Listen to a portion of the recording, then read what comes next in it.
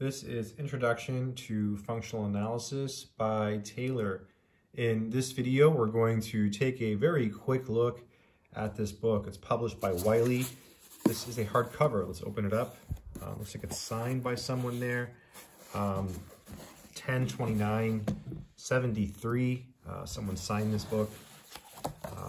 And then Introduction to Functional Analysis. Angus E. Taylor, Professor of Mathematics, University of California. Wow. And here's the copyright, 1958, John Wiley & Sons. Super old.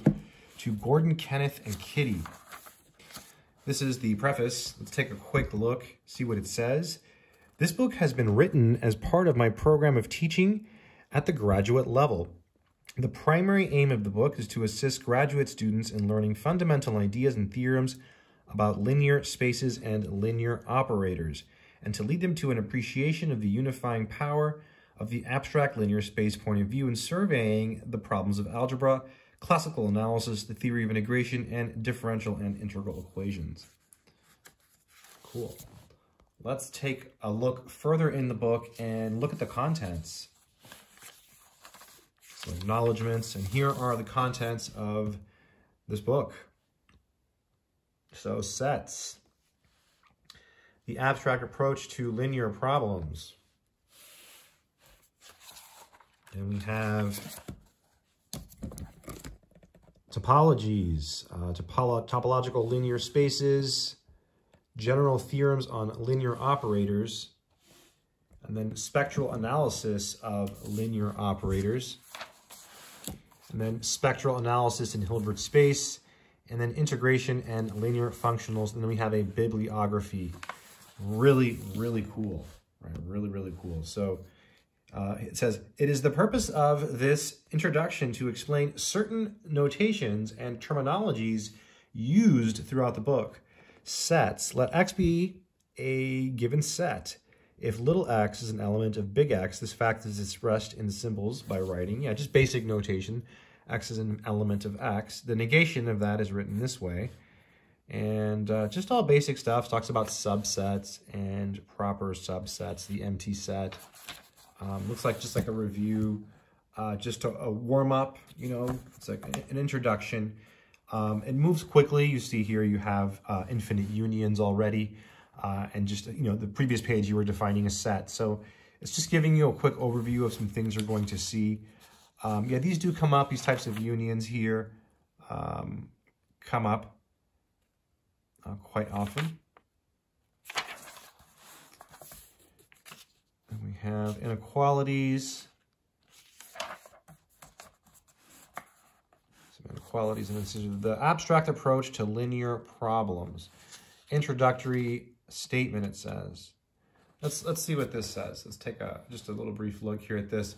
The modern treatment of many topics in pure and applied mathematics is characterized by the effort which is made to strip away non-essential details and to show clearly the fundamental assumptions and the structure of the reasoning. This effort often leads to a certain degree of abstraction, the concrete nature of the originally contemplated problem being temporarily put aside, and the aspects of the problem which are of greatest significance being cast into axiomatic form. Cool. And then here's a definition.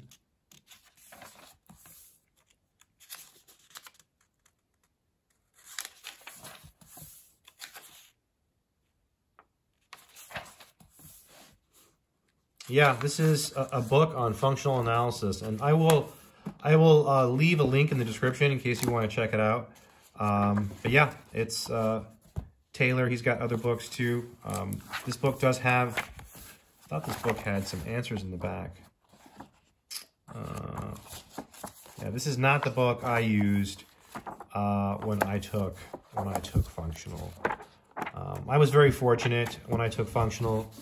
I took functional analysis after I had a lot of mathematics, and so it was not a problem, you know. So it was good. It was a good class. It was a good experience. I remember there was a question on a test when I was in functional that really got me, and it was bad because it took me a minute. You know, I was in the graduate student lounge and the professor was there. And I said, he asked him if he graded our test. And he said, yeah. He said, I got a 95. I said, oh, I missed a question. I was like, oh, what did I miss? And he laughed. He goes, oh, you missed the last one. And he started laughing. Or something. It was like the last one or something. I said, oh. I was like, it was so easy. All I had to do was add. I'm like, what? And like, it was something so, like, I was just like not understanding something. It was just like completely over my head. And because of that one little thing, you know, I lost 5 points. But nevertheless, I mean, I had gotten pretty much hundreds on the other tests. So it was a good experience. If you're good at writing proofs, so like, in order to be good at functional, I think you just have to be really good at math. And that sounds kind of weird, but you just have to know a lot of math. You have to, I mean, you definitely want to have had like an analysis course, you know, some algebra maybe, you know, some topology. You want to have a decent amount of mathematics before you jump into this. So yeah, it's not for the faint of heart. Not at all. So, but yeah, my experience with this was very good. Oh, here's Zorn's lemma. Let's look at this really quick. I know I was going to end the video, but let's just look at this. Let P be a non-empty partially ordered set with the property that every completely ordered subset P has an upper bound in P. Then P contains at least one maximal element. Yeah. It's named after a man named Max Zorn. I know a lot of stuff about Max Zorn.